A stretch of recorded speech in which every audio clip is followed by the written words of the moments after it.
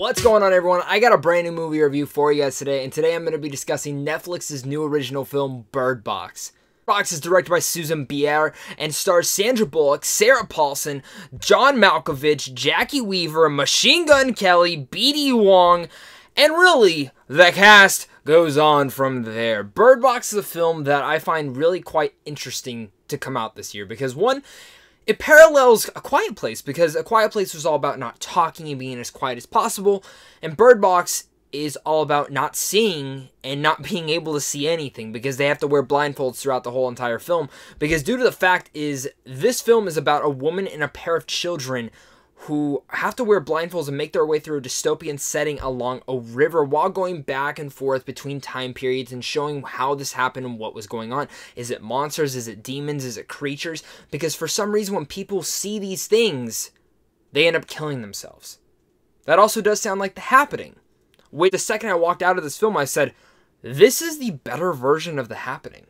Like, literally the better version of The Happening. A lot of the reasons that it is better than The Happening is, one, the concept is very established, and I was very hesitant to see how it would be flashing back and forth between two different timelines, and overall it actually works. One of the things I think it does knock against it, though, is the fact that when you see a lot of characters in the original timeline and then flashing forward, you kind of know who survives and doesn't, and that was kind of an issue for me. But besides that, you think it's really cool in the way that they're portraying it.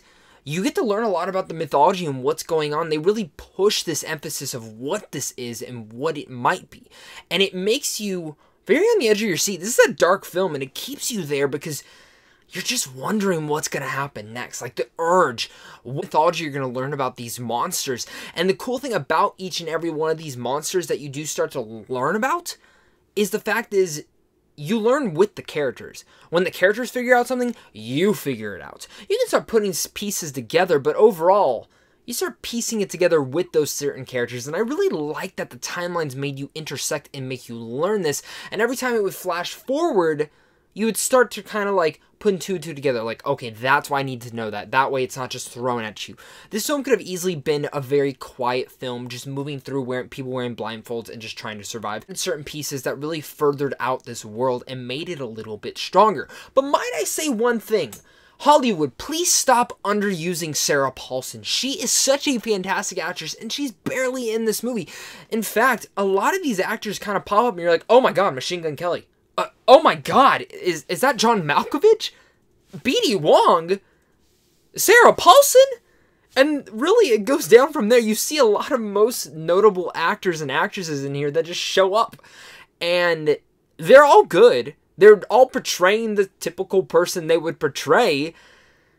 But I will say that Sandra Bullock gives the best performance in this film. She does such a great job. Like, she is just this overprotective, caring person who doesn't want to get attached to certain things, but as her character fleshes out, you understand why. She is a strong, dynamic character in here, and I think she was easily the best part of Bird Box. She was one of the reasons why this film was so strong, because she is our main lead, and she furthers every single moment in this movie with the portrayal on her face and the stress and the careness that she has in her, but also the way that she delivers each and every one of her dialogues. And I mean, this is something that we all know Sandra Bullock to have, but I have to mention it. Bird Box is a very strong film. It's an effective film. It keeps you on the edge of your seat. It keeps you understanding what's going to happen and keeps you intrigued overall with what's going to go on.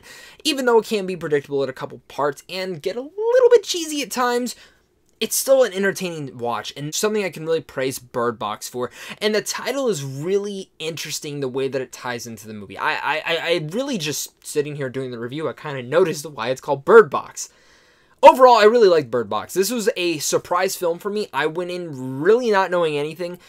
Heard some ill-mannered things, thought it was okay, thought it was good, but walked out really liking it. And I know it is going to be pushed into some theaters, so I do recommend, if you can see it, do see it in theaters. If you can't, it's going to be on Netflix, so do check it out. So with all that said, I'm going to give Bird Box a B-.